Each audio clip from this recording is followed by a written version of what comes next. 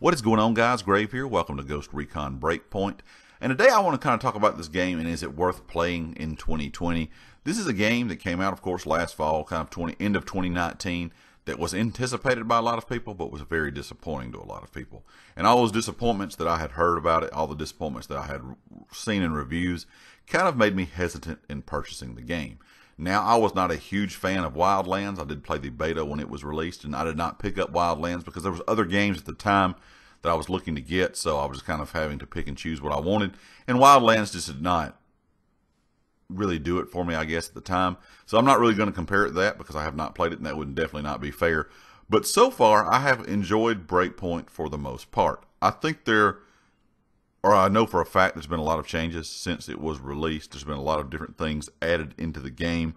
It is a looter shooter. It is like that Destiny style game that Ubisoft makes. The good thing about it, in my opinion, is unlike Destiny, you do not have to sit here and fill enemies full of bullets. The majority of enemies can be killed with one bullet to the head. Now, there are some things in the game that are more difficult to fight, bosses, that kind of stuff. But just your kind of common enemies don't take a clip of ammo to kill like Division. And that is one thing about the Division I didn't like. But things like Destiny and the Division, I really enjoy those looter shooter style games, but I know some people do not. And as of just, a recent update, they did add a thing in called the immersive mode, which instead of playing that looter shooter style game where you're going for gear score, new items to rank up, your gear score level, where it's pretty much like any other game where it counts your weapons and, of course, whatever gear you have on your body, you can go into an immersive mode, which completely takes gear score out altogether and makes it more of a tactical style shooter. And that may be up a lot of people's alley if you do not like that gear score kind of idea. So if you stepped away from playing or have not played because of that aspect of the gear score thing, definitely you might want to come back to the game or try it out for yourself because of that immersive mode. Overall, I think it's an enjoyable game.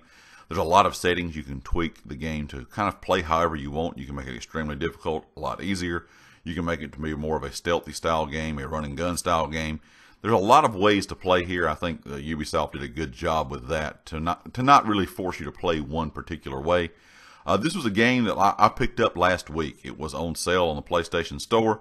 I purchased the Gold Edition, which gave you the base game and the Season 1 pass, which, of course, there has been some content that has come out for Season 1. Not everything yet. Of course, we still are in Season 1 till the end of this year or to the end of 2020.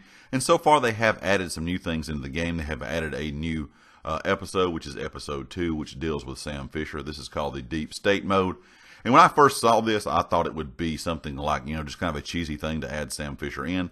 I have not played it yet because I have not finished all of episode 1 and all the side missions and stuff like that.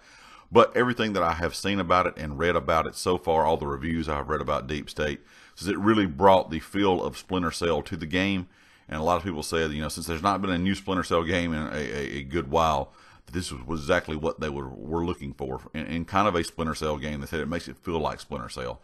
And from what I've heard, that new DLC, that Deep State DLC, is around 8 to 10 hours to complete. So if you are a fan of Splinter Cell, you already own the game, you might want to pick that up and try it out. When it comes to just kind of gameplay, I feel like it's clunky at times. Some of the movement system is very clunky. I don't like the cover system in the game. Where the Division, you have a particular button you can use to get into cover. This game, if you just get behind cover, you will go into cover automatically, which does make it kind of clunky at times going out of doors and things like that. You'll get hung up on stuff and kind of stuck. Overall, gameplay also, solo is probably not the way most people want to go. I find the game a lot more enjoyable with friends because there's lots of cool things you can purchase in games. Lots of cars and trucks and things you can buy, helicopters, things like that. And when playing with friends and you have all these crazy cars and motorcycles and helicopters, if you're just wanting to go around and play and kind of be goofy and have fun, you can do that and the game really doesn't punish you for it. And sometimes you will just get into situations where we've been riding bikes to a certain location to a next objective and you have, wrecks or funny moments or, you run into a bunch of enemies and your cars explode. It just kind of brings enjoyment when playing with friends. And I think overall friends are the best way to play. But like I said, for most people now, I think with the basic kind of gear score mode, the basic looter shooter kind of idea, and the new immersive mode. I think it gives you a lot of ways to play with friends if you want to play tactically or if you want to play that kind of gear score way. There's some other things that have also been added in if you have not played since the game has been released, or you have not played at all. There is a 4v4 or a four-man raid in game, kind of like things you would see in a Division or in Destiny. This raid actually does have matchmaking from everything I can see or I can understand about it. It is a gear score of 150 is what it says, but that is an option if you like to play something a little bit more difficult. There is also PvP in the game if you're looking to play PvP. If you like Ghost Recon style PvP, that is also available as well. I think overall it was a lot better than I was expecting. I think I'm glad that honestly that I waited until now, several months after it had been out, for all the bugs and the kinks to get worked out and for things to get added into the game to improve it. Because I think if I would have picked it up from the start, I probably would have had everyone else's opinion as well. That kind of been disappointed with it. Where now I think it is in a better state, and personally I have been enjoying it. Like I said, it is a lot of fun with friends. If you do have the game or you have not purchased the game yet, check it out if you're on PlayStation, because like I said, I know it's on sale right now and there. I'm not sure on PC or Xbox if it is. But for $30, I have really been enjoying it over the last week. And I'm really looking forward to continue to playing other things within the game going into episode 2, and also trying out the raid itself. Leave me a comment, guys. Let me know what you think about Ghost Recon Breakpoint. Have you played it recently? Have you ever played it before? Are you looking maybe to get it in the upcoming days or something like that? Leave me a comment with your thoughts, and if you liked it, hit the like. If you have not subscribed yet, please do so. If you are a subscriber, click the bell icon in the top right corner. If you have a chance, share the video. It does help out the channel a lot. And be sure to check out the affiliate GT Racing.